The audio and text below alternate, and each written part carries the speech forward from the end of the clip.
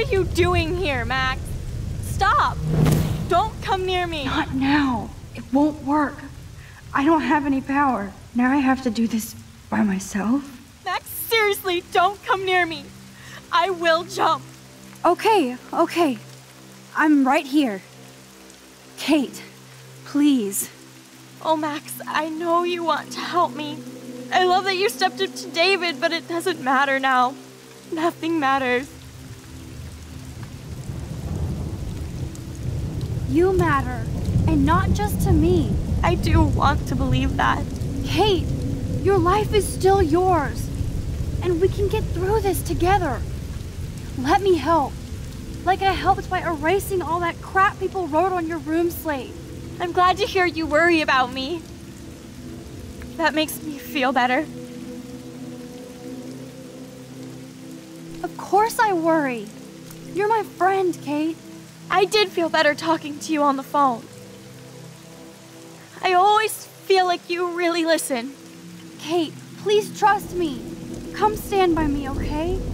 I can help you now. I know I can. This morning I erased the web link to the video. It was written on the shower room mirror. Are you serious? Thank you so much. The fact that you don't care about that video and would come up here to stop me means a lot. I care about you because I believe you were drugged. We will find out who did this and make them pay. You sound so persuasive, Max. Only... Kate, I believe you. Will you believe me? Please, you don't have to do this. Max, I'm in a nightmare and I can't wake up. Unless I put myself to sleep. Then everybody at Blackwell can post pics of my body. I'm already on the internet forever. No wonder they call it a web. Nothing can ever get out. Like my video. I wish I could go back in time and erase everything. Kate, this is our chance to beat the bullies. That's the only way we can win against them. Can we really, Max?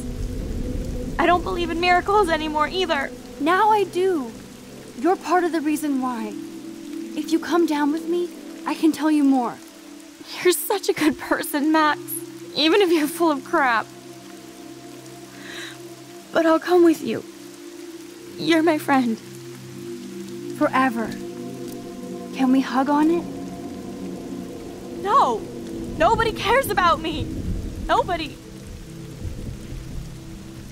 Kate, I saw that card from your father. You can count on him. He clearly loves you without question. Dad does care, even though I hurt him. He's the only one I know who believes in me.